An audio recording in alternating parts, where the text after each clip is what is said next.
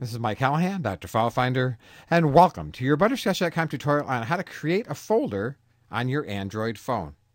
So on your Android phone, hold down the menu button for a second. Let go. Now when you let go, you'll see that you have a new menu. We're going to want to tap Add.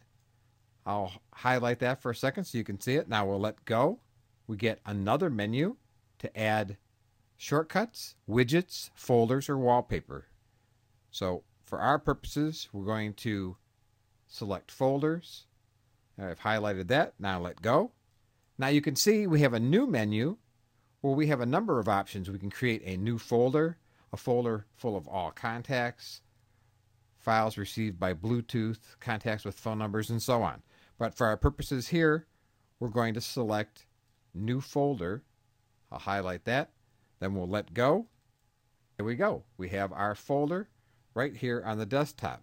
To open it up, just tap on it. Folder opens. You can put other programs or files inside of it. If you want to give it a name, simply tap on the title bar where it says folder.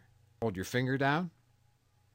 You can see you can rename the folder and give it any name you want.